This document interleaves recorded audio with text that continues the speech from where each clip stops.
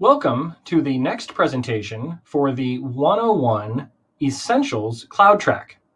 Ned Jamieson, who works for a cloud guru, will help you get started with serverless computing. After the presentation, there will be some time for a Q&A, so feel free to type in any questions you may have for Ned. Ned, take it away. Thank you. Okay, so I'm going to share my screen now, and we will just go down here. So bear with me one moment. Share my screen. There we go. And we're away. So hi, everyone. Welcome to this session in the Serverless 101 track. I'm Ned Jamieson, and I'm an educational design architect at A Cloud Guru, a cloud skills training provider. You'll see the Linux Academy logo on the slides as well, and that's because we're all big one family now. So one big family. Part of my role involves looking at what technologies our customers and industry more broadly are investing in. And that involves looking at what businesses have planned and what focus areas we'll need to address so that industry has the training available for their workforce to achieve transformation they want moving forward. So I've spent about 15 years in the tech sphere in a variety of roles, from development and architecture to strategy. And probably most importantly here, though, I've been involved in many production projects involving serverless architectures. I'd like to set some expectations for this session from the outset.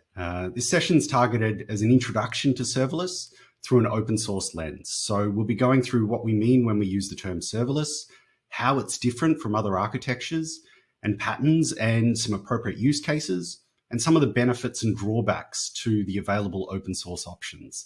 I'll then do a bit of a hands-on demo of deploying some functions using one of those options as well. So bear with me as we cover some of the more fundamental concepts so that we can get everyone up to speed.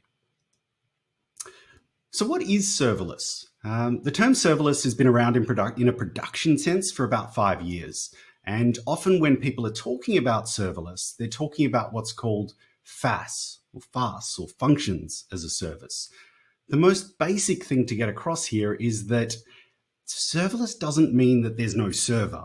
Really, there are many, many servers, and they might be in your data center or they might be part of a cloud provider's infrastructure. And these servers are needed to deploy and manage your application. As part of this sort of broad grouping of serverless, there's a couple of concepts that we need to cover: serverless computing and serverless platforms. The term serverless computing is really about the shifting mindset in how developers approach building and delivering applications. This involves abstracting the application infrastructure away from the code, which simplifies the development process, as well as providing cost and efficiency benefits. Whereas the term serverless platforms, on the other hand, refers to platforms that provide APIs that allow users to run actions or code functions and return the results. These platforms might provide HTTP or HTTPS endpoints to allow a developer to retrieve the results of those functions. And as we'll cover later on, the endpoints might be used as inputs for other functions, thereby providing a chain of functions that each perform a particular task. On most serverless platforms, the user will create and deploy the functions before executing them. So everything is ready to go, and the platform will execute it when it receives an event that meets the criteria it's been configured with. For example, an HTTP request or a file upload. To really understand serverless, though, there's two parts to the history that we need to understand. The first is the evolution of computing infrastructure, and the second is the evolution of our software architectural patterns. And bear with me here. Originally, back in the early days of the internet, there were hosting providers distributed across the globe, and you'd rent space or servers from them. As things got bigger and applications got more complex, data centers became far more prominent, and scaling to meet demand required essentially adding more servers. And for the most part, you were responsible for managing the application stack, the OS, the storage, the networking, as well as the hardware. Upgrading resources on a server required someone to be there physically doing it. As things matured, infrastructure as a service, so IaaS platforms came along.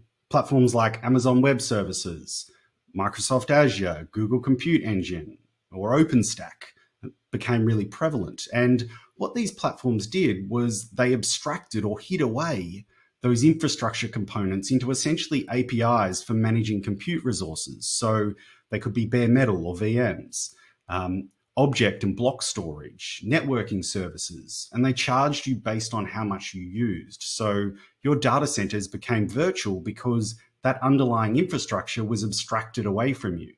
Instead of having to add more servers, you scaled your capacity by allocating more resources like virtual machines. And when it came to management, you'd be responsible for the application stack, the data, the OS, and the infrastructure as a service provider would be responsible for the virtualization, the servers, the hard drives, the storage, the networking.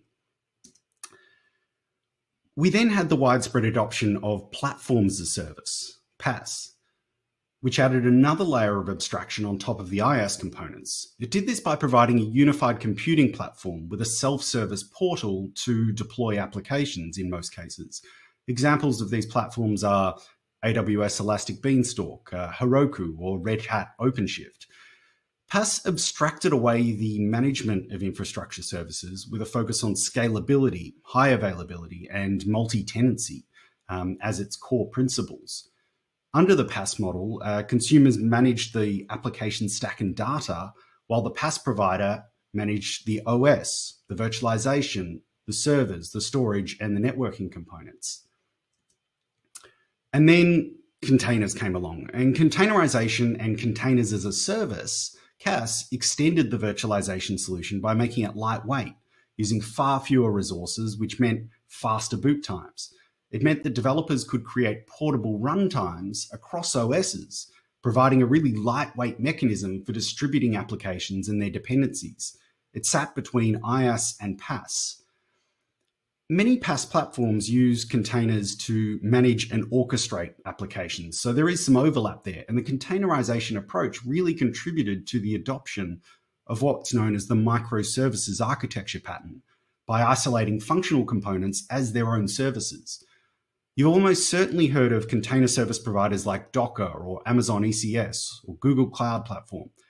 Container runtime engines abstracted the OS. In the container approach, consumers manage the application stack and the data, while the container service provider manages the container engine, the host OS, the servers, the storage, and the networking. Of course, there are open source systems that also take care of a lot of this, Kubernetes being the most widely adopted, and we'll touch on containers and Kubernetes a bit later on. This all led to the past 5 or so years where AWS introduced Lambda, which sparked a desire for serverless computing platforms and implementations. The functions as a service approach, so FaaS, uses self-contained stateless chunks of code managed into what's called, or packaged into what's called functions that can be run or triggered in containers. And we use events to trigger these functions. And this is all done without managing the underlying infrastructure or the language runtime needed by the code. In the FaaS model, consumers manage the application code as individual functions, while the serverless provider in this case, manages the execution environment and everything that supports it. So the host OS, the storage, and so on. But this idea of separate functions is pretty different from how we might traditionally have developed software. So let's take a look into how that has also changed over time through different architectural patterns. The traditional architectural pattern is the monolithic architecture. This pattern meant that applications were developed and deployed as a single unit on shared infrastructure. You may have segmented the code in the development phase, but those were tightly coupled, so incredibly dependent on each other that everything had to be deployed together. And monoliths can be practical in some situations, but when a platform's code base grows to the point where you have multiple development teams, some tasks can become really quite difficult. When you do versioning, you did this at the application level. And what this meant was that if you had a problem in just one part, the entire application would need to be rolled back to its previous state. The implication of this was that you often had pretty thorough approval processes for deployments, and there were just fewer of them. Eventually, this was replaced by service-oriented architecture, or SOA. And this was where the three-tier architecture concept became popular. So your architecture was split into separate tiers: presentation, business logic, and data. The presentation tier was your front end, what users would see and interact with, essentially. The business logic was kept decoupled in the logic tier, and the data sources were abstracted behind the data tier. Because each layer was decoupled from the others, they were remotely accessible via web service APIs, and by design, they could be deployed and scaled independently of the others. This meant that releases for each tier could be versioned, and when something went wrong, rollbacks could be limited to just that applicable tier. Then we saw another pattern emerge. As I mentioned a few minutes ago, containerization enabled the adoption of the microservices architecture pattern. So what is that? It came in response to the inefficiencies of managing servers and scaling applications, because what a microservices architecture allows is for developers to split up an application into smaller, limited scope services, which can communicate with each other. So each component works together as part of a bigger system, but can be developed, tested, deployed, and scaled separately.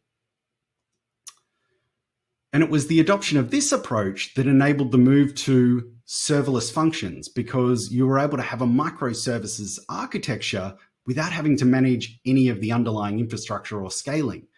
So the way to think about serverless architecture is that they're really just opinionated microservices architectures. It combines functions as a service for compute and backend as a service offerings for roles like authentication, databases, caching, and so on. Or caching, if that's how you'd like to say it. In many ways, adopting the serverless approach changed the focus of application development from being infrastructure-centric to being code-centric and driven by events. So we've mentioned functions as a service, or FaaS, but what does that look like as a developer? As a developer writing code that requires any backend, you're asking a bunch of questions like, how can I make sure that my servers respond to client requests with low latency, regardless of where the client is? Is there the possibility for human error in my code deployment process? Can the servers running my software handle rapid increases in request volume without wasting money or falling apart? And how much time and energy am I prepared to spend monitoring infrastructure? The thing about developing for serverless is that as a developer, you don't need to worry about this because you've got a serverless architecture. What you do need to worry about, though, is how you handle redundancy, because by design, the platforms will handle it, but you need to make sure that your code can. What this means in practice is that your application logic, for the most part, needs to be stateless.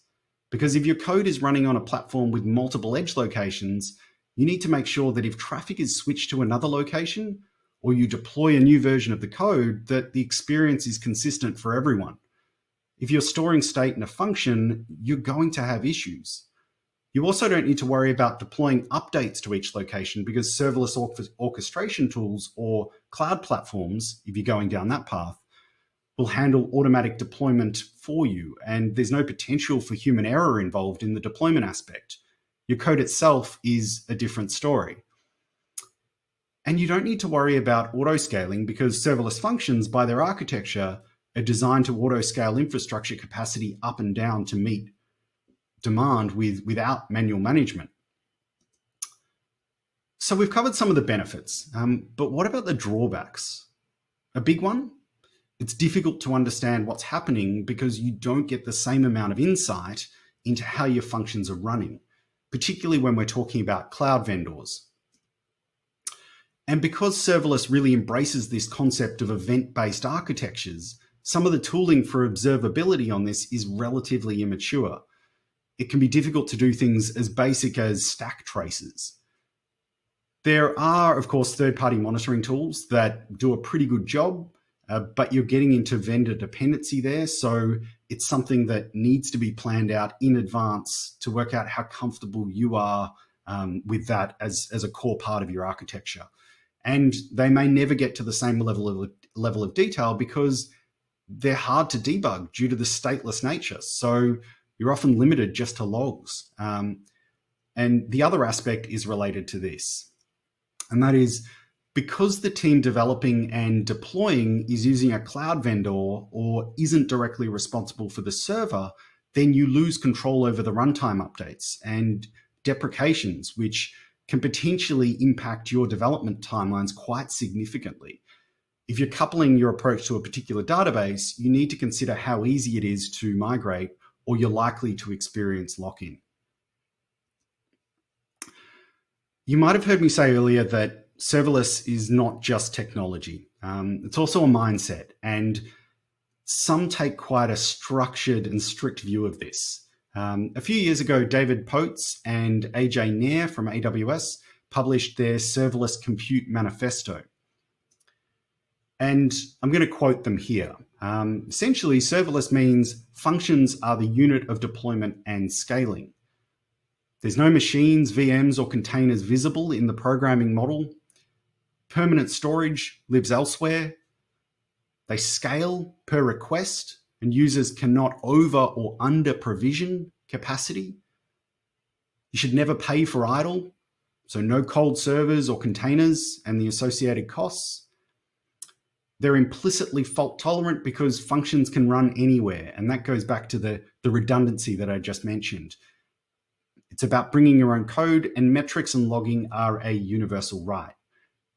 You may feel that these are appropriate, or you might disagree with them, but what I would like to get across is that serverless isn't a lazy approach. It really does require consideration one way or the other. And there's 4 aspects that make up serverless applications. There's near zero administration, and I say near because in the vendor world, it is almost zero. But in the open source world, you're likely configuring your own environments, your own Kubernetes clusters, so you may be involved in that. However, unlike abstractions like containers or VMs, which still require configuration like servers, a serverless approach takes a lot of that administration out of the hands of developers.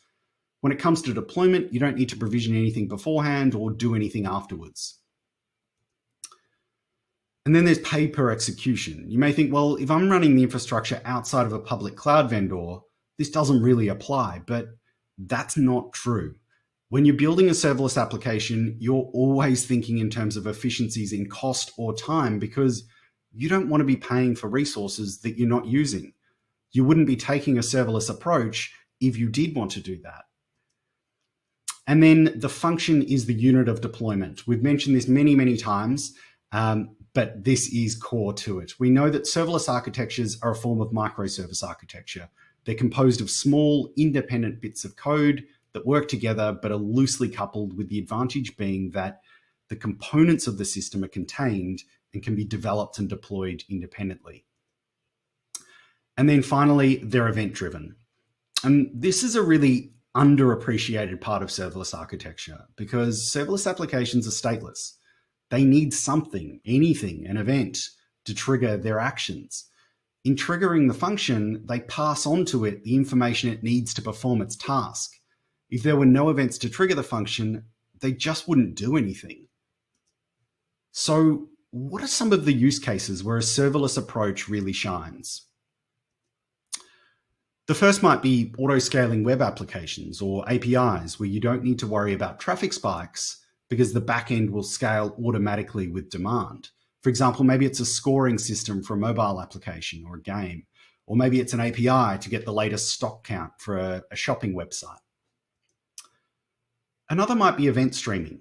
Maybe you've got a lot of data coming in from IoT sensors and traffic patterns are unpredictable, or logs from something that you need to be able to process. So you set up a serverless pipeline to add them to analytics systems or update data stores. Or maybe you need to dynamically resize images to create thumbnails or change video transcoding to different target devices for video streaming. Or maybe you're performing image recognition on number plates like one of my colleagues did for fun. Serverless is a really great option here. Another use case for serverless is those situations where you need to integrate with third parties. It might be authentication or payment processing or sending SMS notifications. The way you do this serverlessly is by subscribing to events and then using them as triggers. For example, one use case I've been involved with was sending receipts to customers after they'd made a payment with Stripe. So performing actions in response to events using functions is perfect. Or maybe you've got a situation where you need to split up your architecture into a hybrid environment. Maybe part of it's on-prem, but you need scalability for a particular task. So you put that to the public cloud. By decoupling the components, you're able to scale those parts that you need to scale. That would be complicated though, and you'd run into issues, but it's possible and it's definitely not for beginners. On another use case, we could use it as part of a continuous integration and continuous deployment pipeline, which of course allows you to incrementally improve your code and ship more frequently. Taking a serverless approach to this could involve code check-ins, triggering builds, and automatic deployment, or you could even have PRs triggering automated testing. So there's just a few examples of the types of use cases where serverless approaches can be really beneficial, and I'm sure you're thinking of things now where that could come into play. Before I talk about platforms and orchestrators, I'd like to talk about a framework that gets mentioned a lot. Confusingly, it's called Serverless Framework, but that's just a naming thing. Serverless computing is not dependent on it, but you will come across it a lot.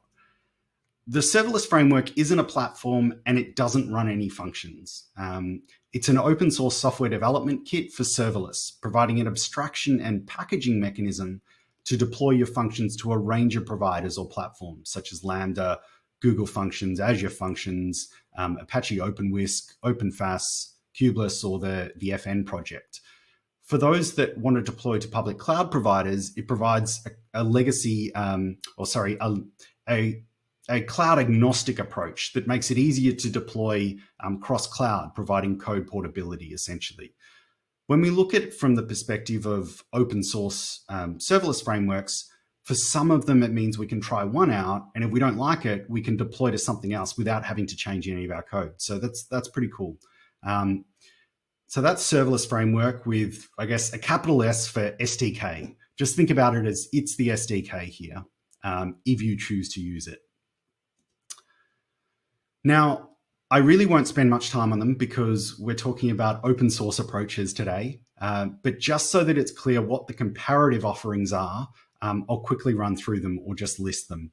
On AWS, there's Lambda as the function as a service offering. It's been around since 2015, so it's been used pretty widely in production environments. Or there's Microsoft Azure Functions, which has been around since 2016, or Google Cloud Functions, which has been around since 2017, or even IBM Cloud Functions, which is IBM's serverless compute offering. It's based upon Apache OpenWhisk, which we'll touch on in just a moment, and that launched in 2016. So woohoo, we're at the open source options. So now that we've covered what serverless is, where it came from, and cloud vendor implementations, we can get into the exciting part, which is the open source frameworks. As a starting point, let's look at the serverless landscape from the Cloud Native Computing Foundation. This is a great document. You'll find the QR code for it there on the slide, which will take you to it. This maps out what the landscape looks like as categories. So tools, frameworks, security, hosted platforms, and the one that we'll focus on, installable platforms. If we drill down into that, and thank you again, Cloud Native Computing Foundation for creating this, we can see that the majority of these use Kubernetes. The ones we'll look at today will be Apache OpenWhisk, Fission, Knative, Kubeless, OpenFaaS, and the FN project, which isn't listed there, but has a major sponsor, so I've included it for a bit of context. So let's take a look at each of these individually so that we've got a bit more of a clearer idea around what they do. The first we'll cover is OpenWhisk. It's a pretty mature serverless framework supported by the Apache Foundation, and it's backed by IBM. OpenWhisk is used as the basis for IBM's Cloud Function Service, as I've just mentioned, and the main committers are IBM employees. There are many underlying components involved in the implementation, which can make it more complicated. It uses CouchDB, Kafka, Nginx, Redis, and Zookeeper. The advantage in using it is that there's a big focus on resiliency and scalability, but it does require knowledge of the underlying tools, which you or your team just may not have. And another drawback is that there is duplication of features that are already in orchestrators like Kubernetes, such as auto-scaling. Ultimately, functions are bundled into into Docker containers that run alongside the framework. OpenWhisk can be installed using a Helm chart, but it does require some manual configuration. You can deploy your applications using the CLI or even using the serverless framework that we mentioned. When it comes to monitoring, Prometheus metrics can be exported. So the way to think about OpenWhisk is essentially it's the big blue of the offerings. It's the enterprise end of town.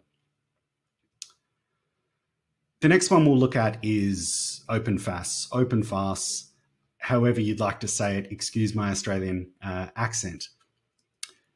OpenFaaS is an easy-to-use serverless framework. It's on par with or even more popular than OpenWhisk, and commits are made on an individual basis. My understanding is that VMware employs a team to work on OpenFaaS full-time along with individual contributors. The founder, Alex Ellis, is heavily involved and he runs a business supporting it that uses the same name. The architecture of OpenFaaS is reasonably simple. The API gateway can be invoked synchronously or asynchronously via Kafka, SNS, cloud events, cron, or other triggers. And asynchronous invocations are handled by NAT streaming, and auto-scaling is performed using Prometheus and Alert Manager by default. So it's got a lot of the good stuff there. But this can be changed to use horizontal pod autoscaler or HPA when using Kubernetes. OpenFaaS has a supported Kubernetes installer, which is available via Helm or kubectl, including an operator allowing use of custom resource definitions or CRDs. Applications can be deployed using the CLI or using the serverless framework, but that's not considered desirable, the serverless framework that is. An official function store is also provided, which is a curated list of functions that you can deploy in one click to your existing OpenFaaS API gateway using the web UI. This doesn't require access to the API gateway. Like OpenWhisk, Prometheus metrics are available and are exported without requiring much in the way of configuration. So that's OpenFaaS. Next, we'll look at Kubeless. Kubeless is a function-native framework for Kubernetes, and it's supported by Bitnami. It works by adding the idea of a function as a custom resource definition in Kubernetes. It then runs an in-cluster controller that watches these custom resources and launches runtimes on demand. The controller dynamically injects the functions code into the runtimes and makes them available over HTTP or via a pub/sub mechanism. One of the advantages here is that it allows you to take advantage of all the Kubernetes primitives. So in short, this means that it turns Kubernetes into essentially a function machine with no add-on complexities like a messaging bus, which you find in the other frameworks. You can manage functions like typical Kubernetes objects, which means that all the usual Kubernetes stuff just works. So Helm, Arc, etc. Interaction is performed using the standard kubectl, so there's no need for extra tooling, and it has serverless framework built in, or support built in, sorry. The general consensus, though, seems to be that Kubeless isn't widely used enough in production for it to be relied upon at this point in time. But some people are quite bullish on it, and they do feel that it will be a big player quite soon. So that's why we've included it. Another option based on Kubernetes is Fission. And we can see the screenshot there, which doesn't tell us a lot. Fission is dependent on Kubernetes features, but it's not entirely integrated, which theoretically means that it can take advantage of things that Kubernetes is good at, so auto-scaling, but it can take a different approach to get better performance when needed. Fission maintains a configurable pool of containers, so your functions have very low cold start latencies, and that's one of the things that they really push. It's backed by Platform 9, and it's sponsored by InfraCloud and SourceMesh. It can be installed via Helm. It uses InfluxDB to handle state and provides logging out of the box.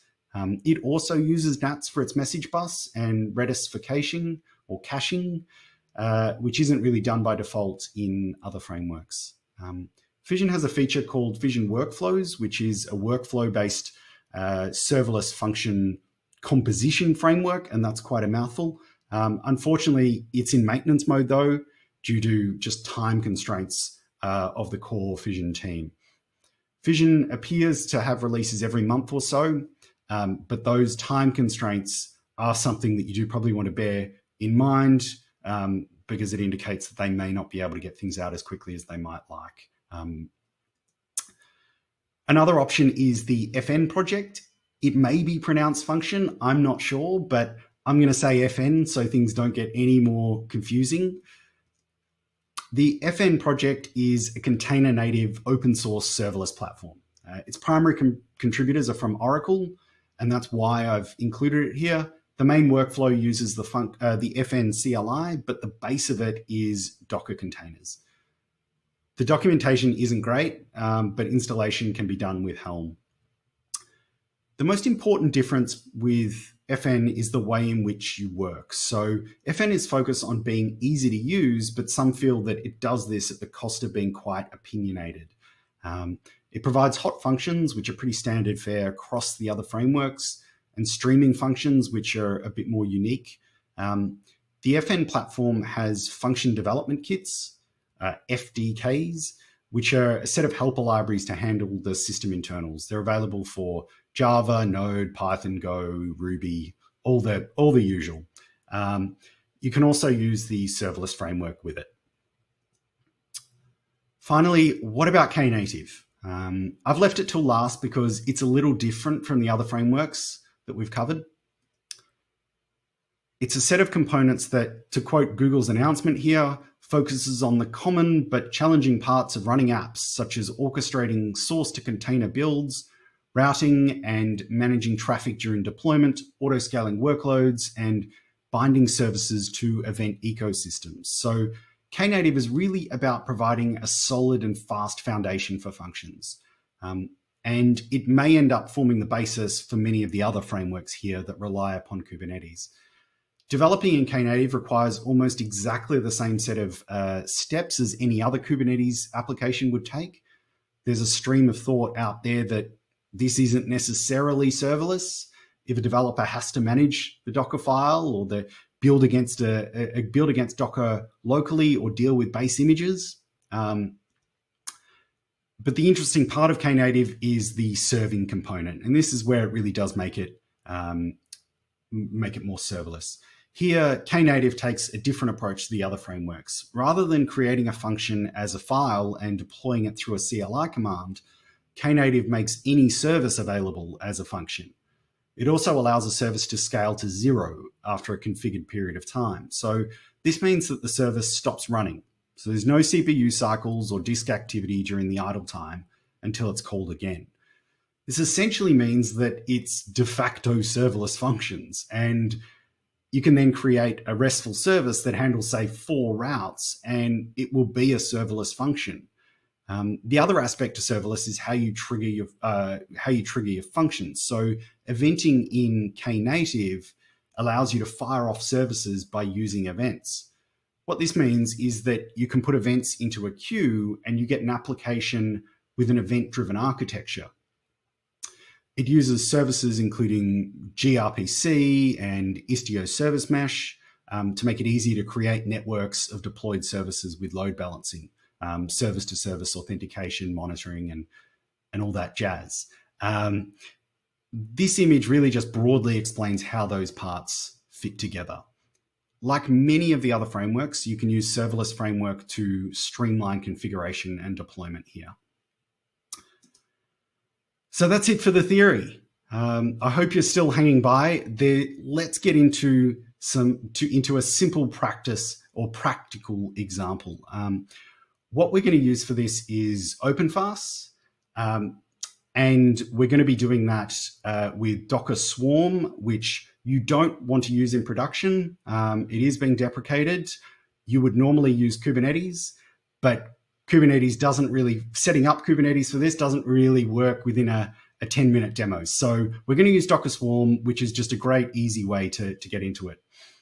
To make sure nothing went wrong that would push us over time, I've pre-recorded this part, but I'll be doing the instruction and the narration over the top of the pre-recorded video. So it's just the video.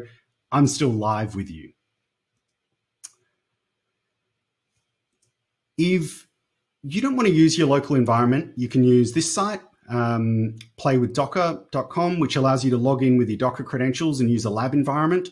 I found it quite slow, so I haven't used it for this, but you're worth checking out. The first thing we're going to do is we're going to install the OpenFast CLI. So it requires me to enter my password there. That's what I've done. We've got the CLI installed. I then clear my screen and run Docker login and provide my credentials. And fortunately, hopefully, it doesn't show my password. Good. Then I initialize the Docker Swarm and I clone the OpenFast repo. So we've installed the CLI, now we're installing the actual framework. So we're cloning that now. You can see that there's a folder that's been cloned, and what I'm going to do is I'm just going to clear my screen and then I'm going to list the folder directory contents. Yep. And then we'll run deploy stack from that folder to get OpenFast going. And there we go. You'll see that it's created some credentials for us, and it's also given us an echo command there to set up the CLI with those credentials. I'm going to copy and paste that and then put that in so that then we can save them as part of the CLI. Then very quickly after that, I'm going to jump over to a browser and I'm going to go to the local host address for the GUI and insert the credentials that it's given me. So here we are, we're inserting the credentials that it has provided as part of running that function. If you can't work out the password, just go back, copy that and paste it in like I had to do. And this is the OpenFast GUI. And let's add a function from the store, which I mentioned earlier. This one's called Figlet. And once we've added it, once we've deployed it, we have to wait for it to be ready. So we'll click on it. We can see there that the status is currently not ready, but very quickly it will fire up and it'll be ready to go. Once it's ready, I'll type some text down here and then I'll invoke the function. And what it'll do, you'll see very soon, is it converts it to some ASCII art. Then we'll type something else. We'll invoke the function again, just make sure that it's all working. And let's see how we go. Yep, it is. Great. So now we're going to try another function. We'll use the GUI again. We'll deploy a new function. We'll go to the store. We might pick sentiment analysis this time. And this will determine the sentiment of a given sentence or piece of text. And so again, it's not ready. It will switch over to ready, and then we'll put our text in the request body. And we'll be able to see here that it's gone polarity 0.8. Okay, so it's quite positive. Then you can change it to not happy to see that it's actually working, and polarity is minus 0.4. So yep, it's definitely working. Now what we're going to do is we're going to delete that function using the GUI. So we go up to the top there, because we don't need it anymore. And then we're going to jump back to the CLI. And what we'll do now is we'll use the OpenFast CLI to list the currently available functions. So we can see Figlet's been invoked twice. And then very, very quickly there, I installed some additional functions. You don't need to worry about those, but we're going to invoke one of them. And that one is called the markdown function, and it converts text or markdown to HTML. So I'm sorry this happens very quickly, but you can just see that we're adding and invoking functions using the CLI and using the GUI. So there we can see that it's done its job. We're going to, yep, it's converted it to HTML. Then we're going to run the list command. Again, we can see that it's in the list now, markdown there. It's been invoked once. We're going to run it again, just with an example, just to see that, yep, it increases those invocations. And then we're going to run the list command again. So we've got that.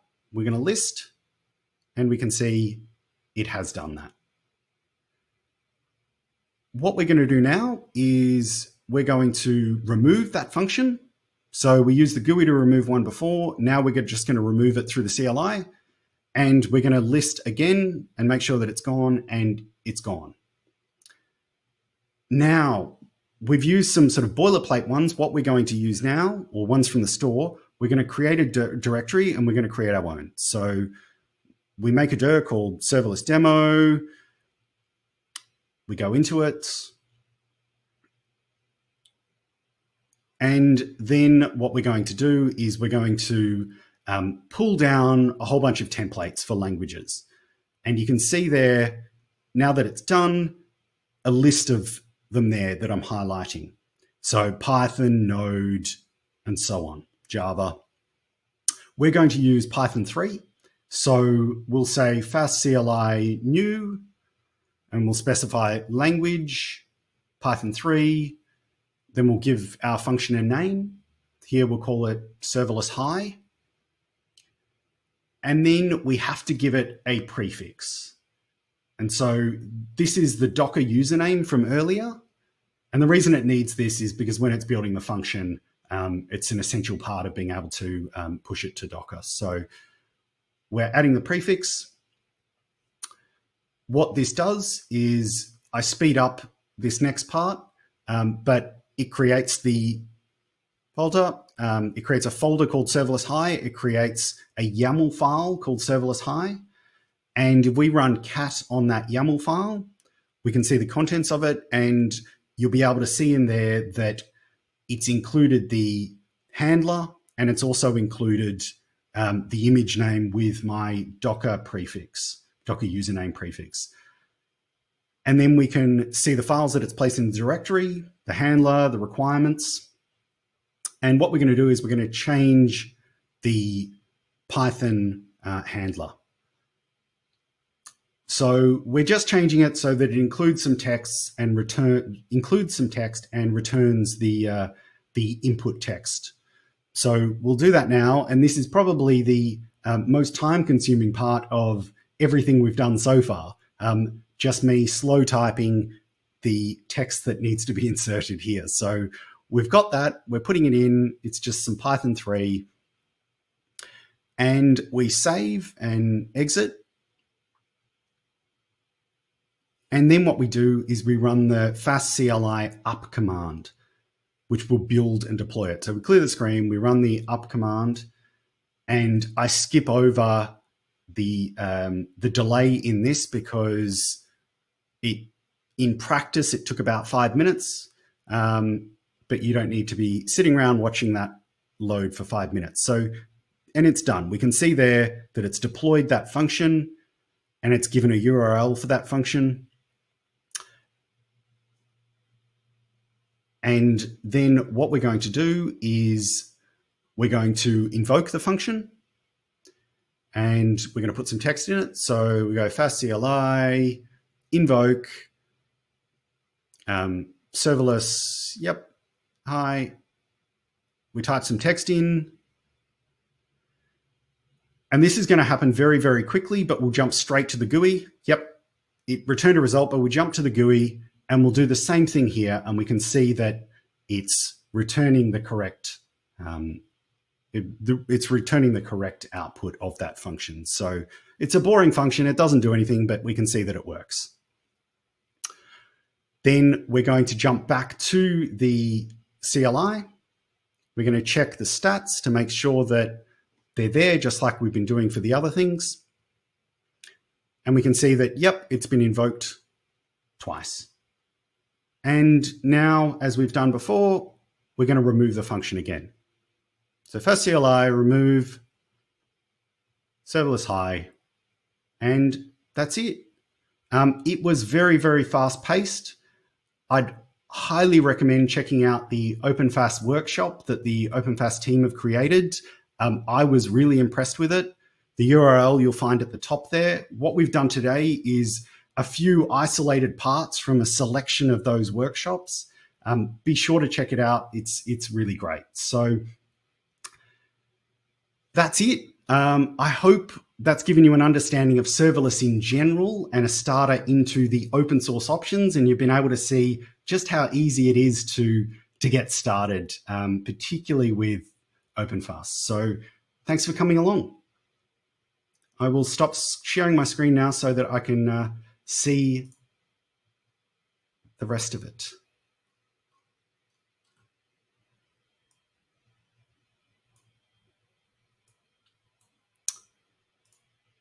Okay, just checking through the questions.